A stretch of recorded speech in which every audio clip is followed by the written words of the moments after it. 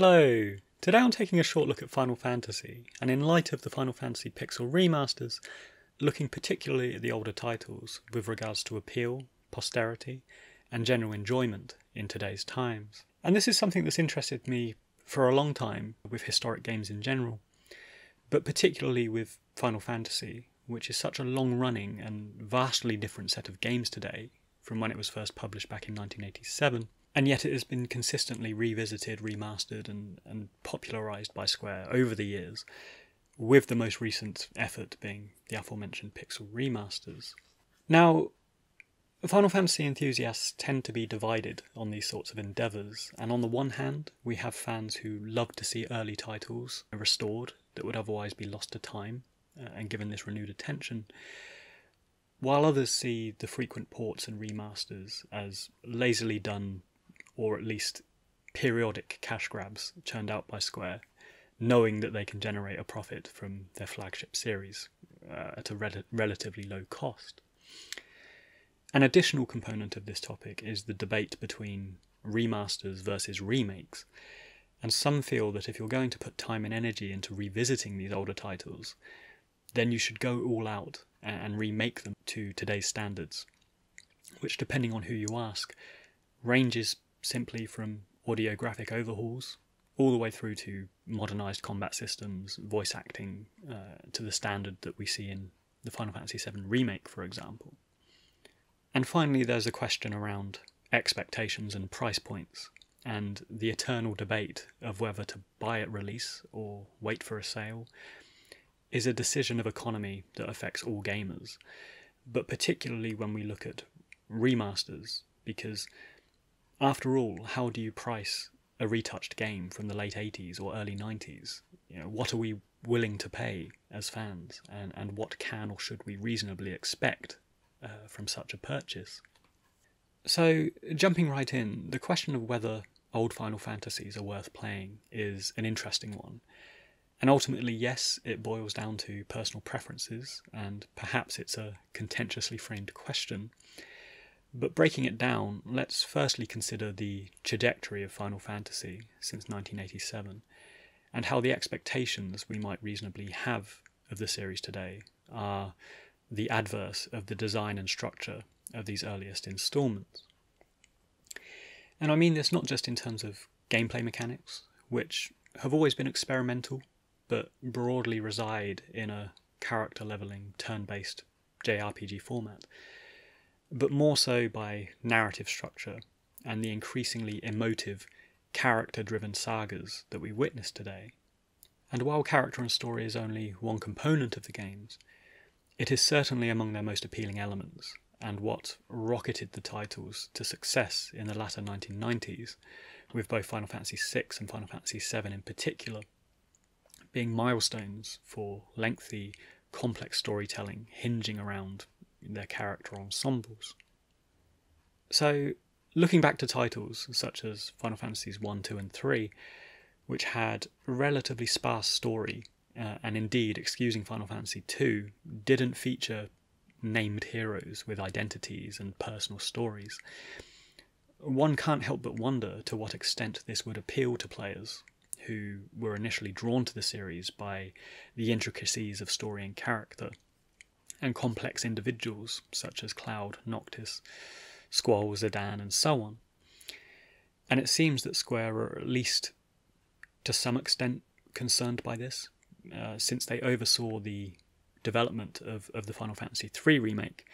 which, as the game's first Western release, did feature amendments to its story, wherein the previously generic Light Warriors were given names and light touch personalities.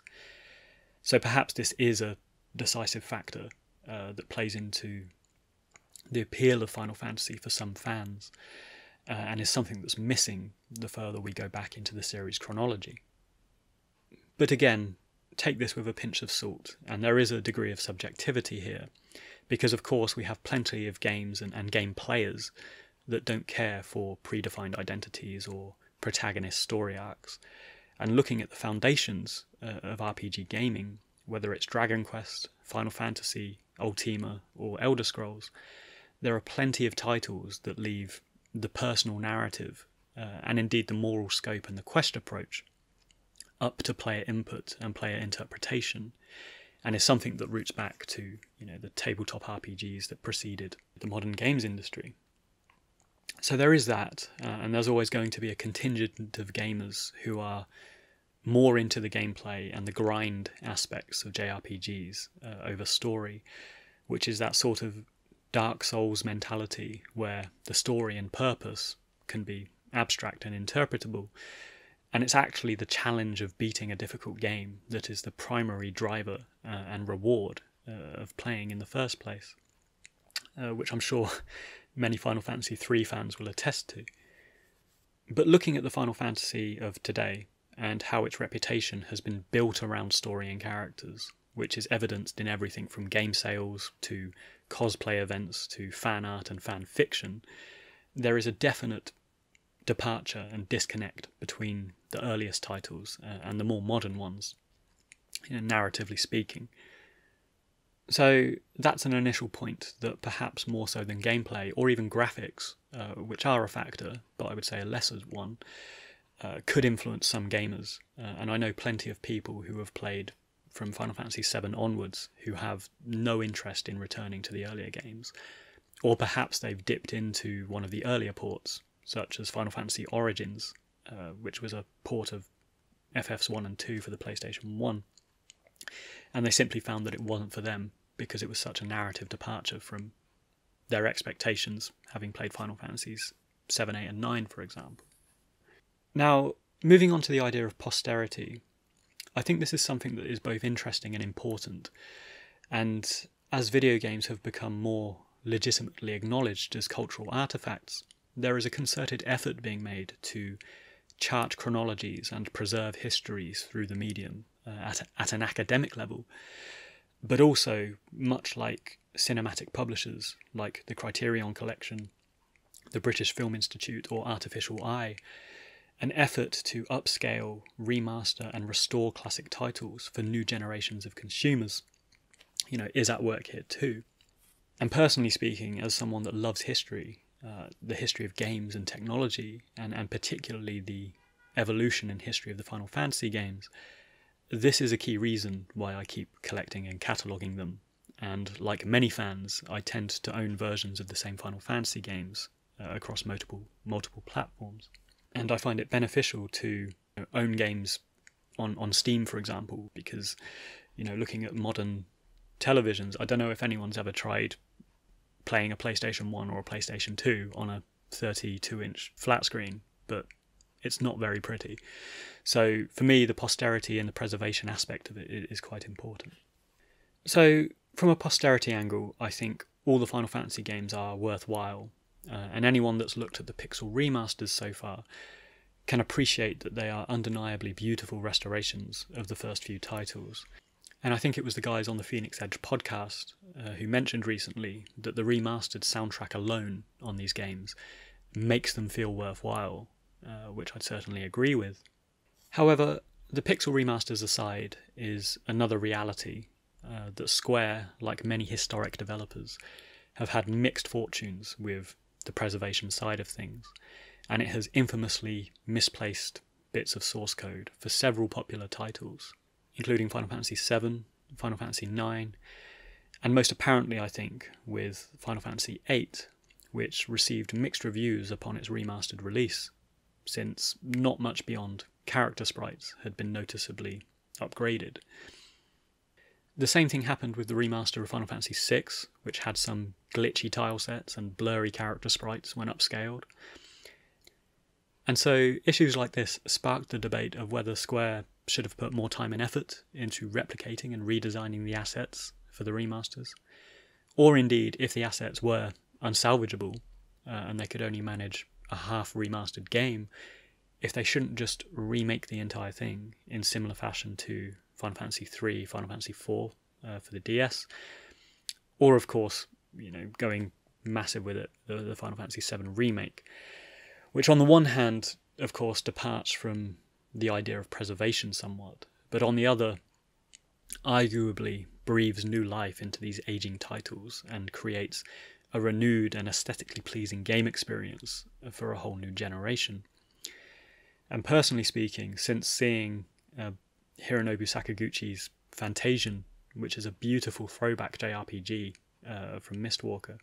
and also other titles such as Octopath Traveler, I couldn't help but picture games like Final Fantasy I and II being remodelled in this retro contemporary style, which would of course depart from their top-down traditional roots, but arguably, it'd be a really refreshing experience to modernise. So, remasters versus remakes is a perpetual question that looms large over Final Fantasy, and like many, I am by turns intrigued, but also apprehensive about where these might go, particularly as it seems like it's becoming a reality, or potentially so, as in recent years several people at Square have been hinting that they could be remaking other Final Fantasy games in future. Now, beyond posterity, and again speaking for myself here, one thing I've found to be a huge boon for early Final Fantasy games being remastered and ported to modern devices, which I'd never anticipated, but it's how conducive they are to portable gaming. And while I'm someone that loves complex characters and stories in games, I think it's precisely because the earlier games are slightly sparser on story and complex character arcs that makes them so good for the age of mobile gaming and short-term entertainment while on the move or away from a home gaming setup. Also, for those who are generally quite time poor, being able to dip into a game, level up for a bit, or complete a quest in 15-20 minutes, and then quit out of it without losing track of some important character twist, is really quite appealing, I think. And while I mean no discredit to those who might play and enjoy mobile games like Angry Birds or, Match 3 games, I think Final Fantasies 1, 2 and 3 in particular hit a great balance between purpose of progression and short-term entertainment value. And the introduction of save points in the latter remasters is obviously a great enabler of this type of pick up and put down sort of play. So there's a few observations on early Final Fantasies, particularly the first 3 to 5 games, which were more simplistic in many regards. Although I'd personally say Final Fantasy IV is where character and story really started picking up and getting more involved. But let me move on now and conclude on a final point, which is that around, cost value and the price that's often being asked for the remasters. Now, of course, value is subjective, but when we're looking at restorations of old games, it's difficult to know what's justified and permissible in terms of price. And again, returning to this conflict between fans who love restorations and those who are slightly more cynical, there's the debate between the time and effort taken to go back through and rework all these titles and these game elements, and those that think that it's not necessarily a very taxing thing to do, and the price is marked up to sort of play on the nostalgia factors of existing fans and what they'd be willing to pay to play these games. And looking at the 6 Final Fantasy Pixel Remasters, so firstly you can purchase them bundled together at about $75 or 55 quid, and this feels like a bit of an ask for many fans, though it's prudent to note that the bundle does come with the soundtracks as well, and as someone that's paid about 30 quid each for the CD collections of several Final Fantasy games, and I'm talking about the original MIDI sort of quality soundtracks, that bundle isn't too obscene for me in relative terms, because I am someone that really values sort of owning the soundtracks as well. But turning to the individually priced items, I think it's a little more debatable, and for example, Final Fantasies 1 and 2 are being priced at about 9 quid or $12 each, and the remaining 4 titles are priced significantly higher. And this again raises the question of whether it was more taxing, labour-wise, to remaster those remaining 4 titles, or is it simply because they are much more popular among gamers, and so Square's trying to sort of justify the price hike, from that perspective. So that's interesting to note, and I know price isn't the be-all and end-all, but it is a reality that we as consumers sort of have to look at, and again, going back to titles that were released sort of 30 plus years ago, it does raise eyebrows for many. So there we have it. In light of the Pixel remasters and the other remasters in recent years that have preceded them, it sort of piqued my interest. This was a broad look at some of the, the pitfalls and the realities of old Final Fantasy games in today's market, and what we as fans sort of appreciate about them, but also kind of contend with in terms of price and expectation. And of course the question around remasters versus remakes, which is an ongoing discussion in various forums and online. So those are my brief thoughts.